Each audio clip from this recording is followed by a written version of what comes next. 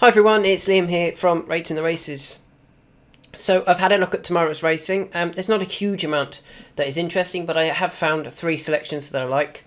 And all the bookmakers have got prices for them now, so we can talk about them. So let's start off with the first race at Newbury, where you can see that my next best is going to be Inniston.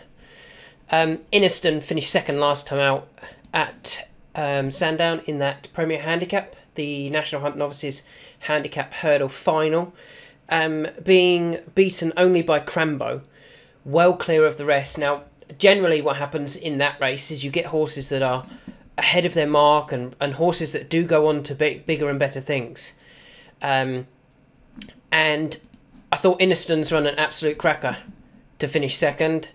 Looked like he was going to win it for a long way, but he's just got run down by Crambo. Now, is that good form? Well, Crambo's won it off 123.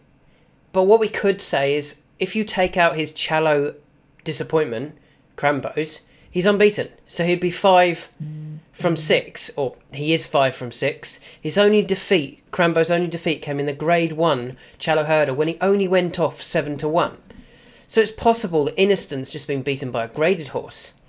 And with that in mind, I mean, a 124 handicap mark shouldn't be something that should be beating Inniston, to be honest. Granted, there could be a subsequent graded horse in this race. Probably, if it's going to be anything, it might be Atlanta Brave, in the fact that he's still progressive. I quite like Toothless as well. I think he's a good horse. But you can see his R figures aren't good enough. Well, none of them are good enough. Or one of them, sorry. One of them beats one of Inniston's, whereas 3 other Inniston runs are better than what Toothless has achieved. So what I'm saying here is, I think Inniston has done quite well already, and that was a really good effort. The step up and trip definitely worked at Sandown the time before, when beating Twin Power. The horse backing 4th that day was Amron Sage. Amron Sage has since come out and won. Amron Sage had chased home Pembroke. I mean, it was all really good form going into that race, and there's plenty of positive form lines around Inniston, and I do want to believe that 146.6R figure. Sometimes you can try and look into it and suggest that it's been wrongly enhanced for some reason, but I think this was a very, very good race at Sandown that he was in, and you can understand why he got beat by Crambo. Yes, it was only 2 weeks ago. Yes, it was on heavy going. They're the concerns, is if he's got over his race. If he has, I think he takes all the beating here. He is currently 3-1, 100-30. So you can see there is a bit of money for that Atlanta Brave, who is probably the danger. But I think Inniston has already shown more than Atlanta Brave, and is certainly is the right one to beat. A reproduction of that Sandown run, and Inniston should win this. Moving on to the 225 at Kelso. I like Jetlegs. Now, again, there's a high R figure here that you have to question. So what you do is you go back through the races. Was it a good race, or has he beaten nothing? And can you understand why there was some improvement?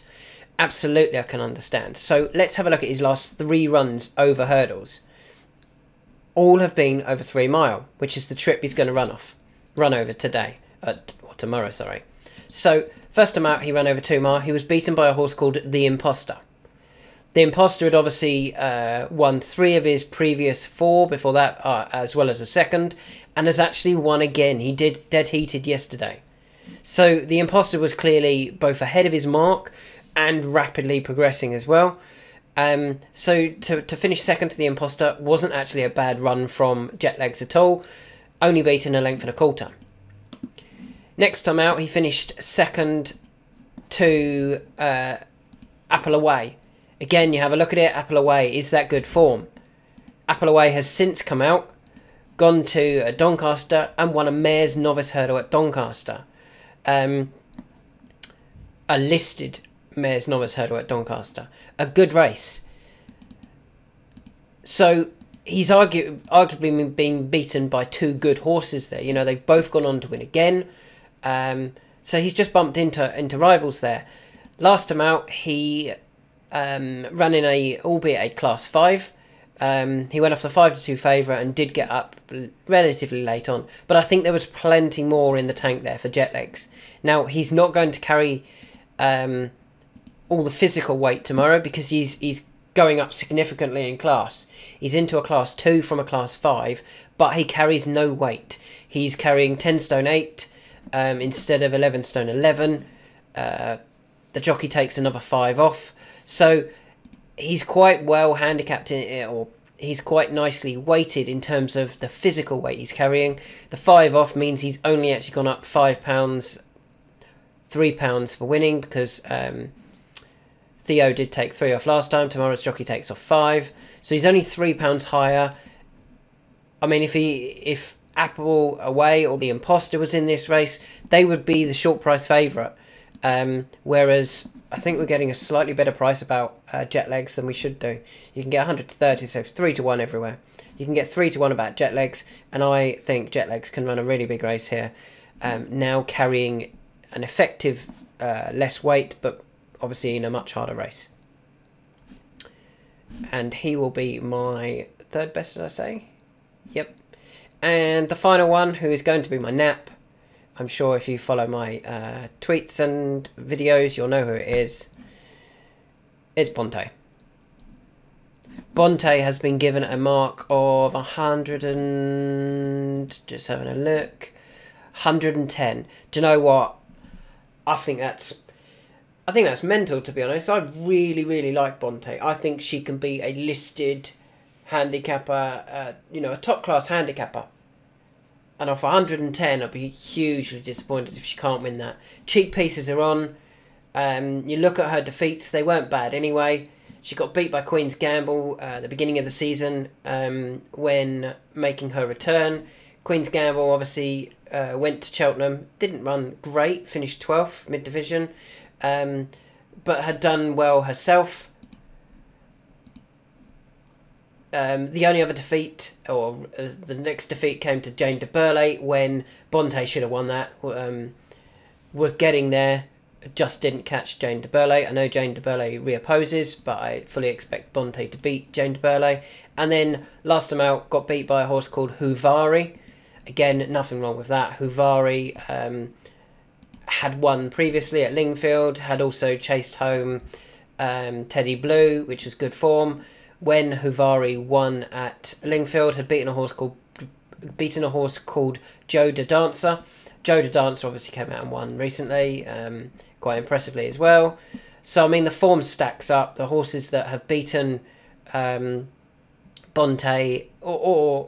and been beaten by Bonte have gone on. The form has worked out well, and I totally expect Bonte to be a better horse than 110. All she needs to do is just sit and wait, and I fully expect her to go very, very close here. She has been well supported all week. She was 13 to 2 at the early prices. Then a few horses came out. Is she better off with Jane de Burley? Let's have a quick look. So she will be carrying £1 less than Jane de Burley, and when she got beat by Jane de Burley, they were off levels. So it's £1 for a race where she should have won anyway, and she's got the cheap pieces on. Yeah, I mean, I would be really disappointed if Jane de Burley beats Bonte, and I think the others aren't anywhere near good enough to beat Bonte. So they are my 3 tomorrow.